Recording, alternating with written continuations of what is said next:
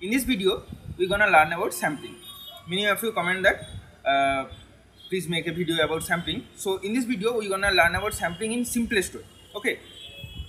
First, sampling means suppose there is a large population. Okay. There is a large population. These are the unit. You take a small part of the population. Okay. This is called sample. This is sample. So what is sample? A small part of the large population that exactly replicate the large population. That is sample. Okay. So sampling are two types, mainly two types. Sampling are mainly two types. One is non-probability sampling, one is probability sampling. One is non-probability sampling,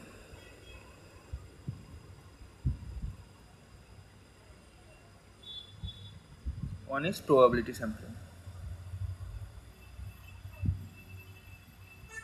Okay. So what is non-probability sampling and what is probability sampling? Non-probability sampling means probability of being selected is unknown, and probability sampling means probability of being selected is known. Okay. So what are the examples of non-probability sampling? These are quota sampling, snowball sampling, and convenience sampling.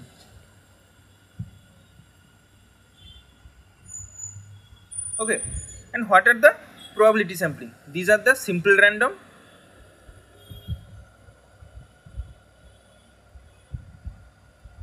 system,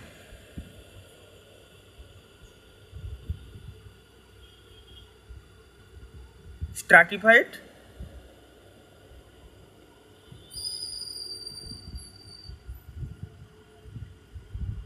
multistage,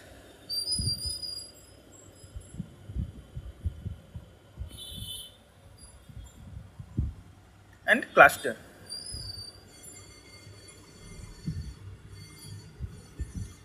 Among these examples, mainly we're gonna learn about probability sampling because this is very important. Mainly focus about simple random, systematic random, stratified sampling, and cluster sampling. These are the very important in the exam point of view. And one more thing, probability sampling method is the only sampling method that draw a valid conclusion. Non-probability method cannot draw a valid conclusion. Okay. Now let's discuss about all the points of probability sampling. So first, simple random. First, simple random.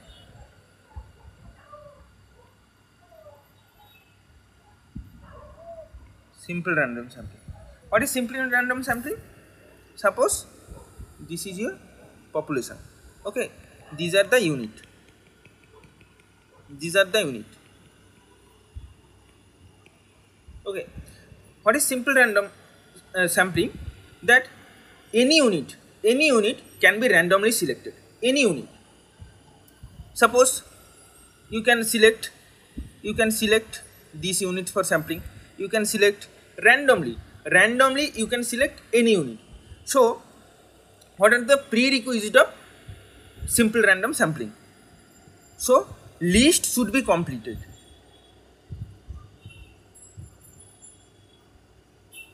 List should be completed. Because any unit can be selected in this sampling, so you have to give the complete list, isn't it? You have to give the complete list. So each unit equal chance.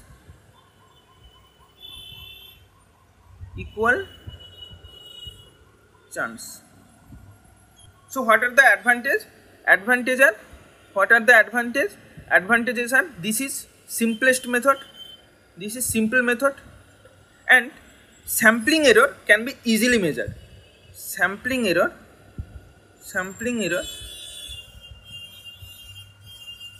can be easily measured.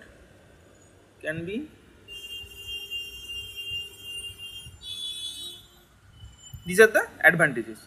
And what are the disadvantages? What are the disadvantages? you have to give complete list. You have to give, so complete list needed.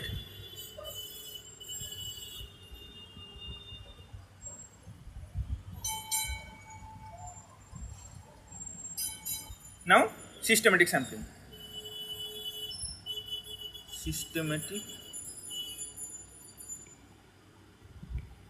Systematic sampling.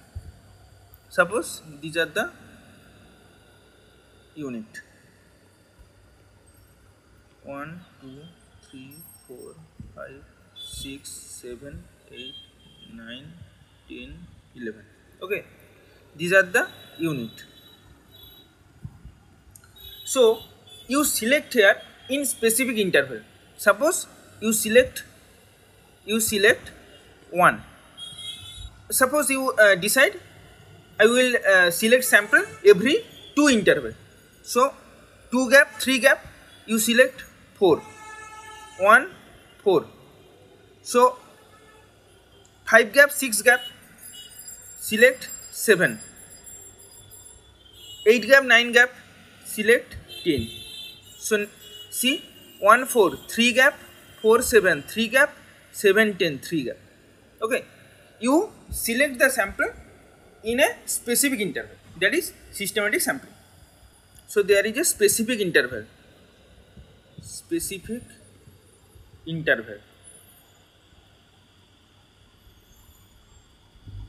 Okay, advantage, easy method. Okay, more easy method is simple random, but it is also easy method. But a specific disadvantage is here. Disadvantage. What is the disadvantages of systematic sampling?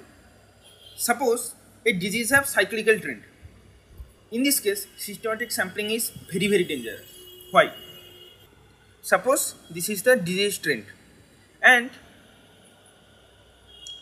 this is the representation of year.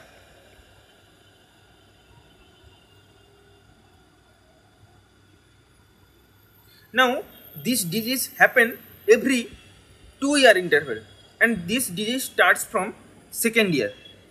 So 2-year interval, these are the occurrence of the disease. Okay, now you select sample from 1 and give interval 2. So your sampling is 1, 2 gap, 3 gap, 4, 5 gap, 6 gap, 7, 7 gap, 8 gap, 9.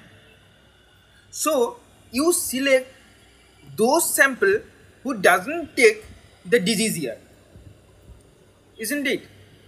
So in this case, systematic sampling is very, very dangerous. Okay, so disadvantages of systematic sampling is dangerous in cyclical trend.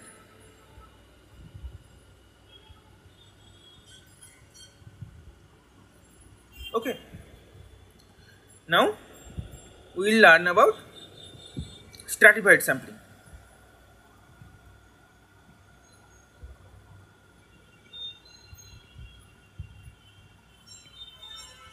In this sampling, we have to stratify the each stratum. Suppose these are one type of study samples. These are another type of study sample, and these are one more another type of study sample. First, we have to stratify them. So we have to stratify them. Let's stratify this. Then we have to stratify the red one. Then we have to stratify the violet one. So these are the one stratum, these are another stratum, these are another stratum. Here everything is mixed up. We have to stratify them. Okay, so 1 stratum, 2 stratum, 3 stratum. Suppose you allocate this unit from violet stratum, this unit from red stratum, this unit from blue stratum.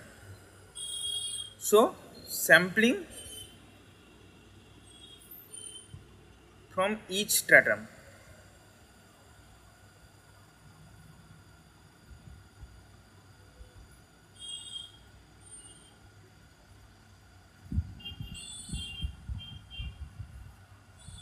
What is the disadvantages of stratified sampling? Here the sampling error calculation is very difficult. So sampling error calculation, this is disadvantage.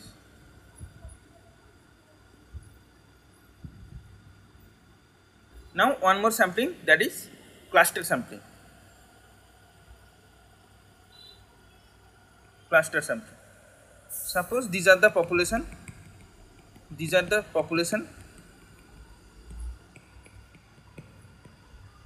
What is cluster sampling? You have to divide this population in many clusters. Suppose this is one cluster, this is another cluster, this is another cluster, this is another cluster, this is another cluster, this is another cluster. Okay, you divide them: one cluster, two cluster, three cluster, four cluster, fifth cluster, sixth, seventh, eighth, total 8 cluster. So here the sampling method is, you have to allocate the unit from each cluster. So one unit from here, one unit from here, one unit from here, one unit from here, from here one unit from here, and one unit from here, and one unit from here. Okay, from each cluster you have to select one unit. So select unit from each cluster.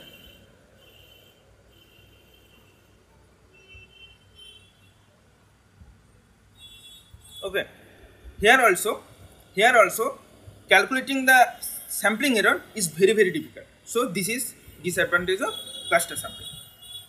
So what is disadvantage? Sampling error calculation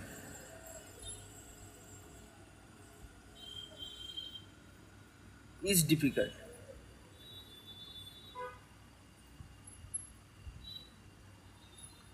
One more thing, design effect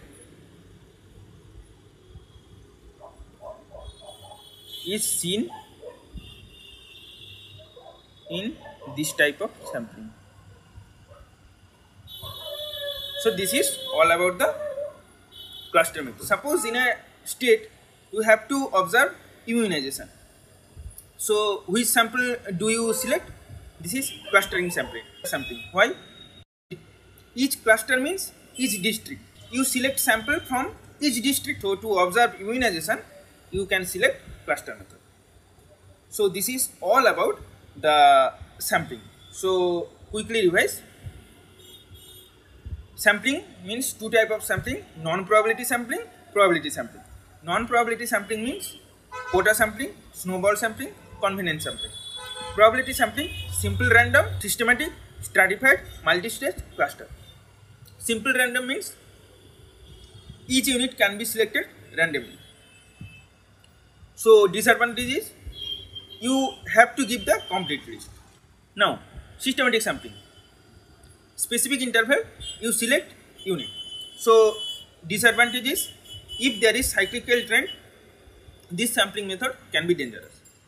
Now stratified sampling, you have to arrange the sample in a stratum, then you can sample it. Now cluster sample, you can choose unit from each cluster. So this is all about the sampling.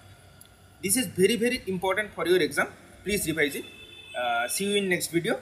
Till then, signing off. Tata.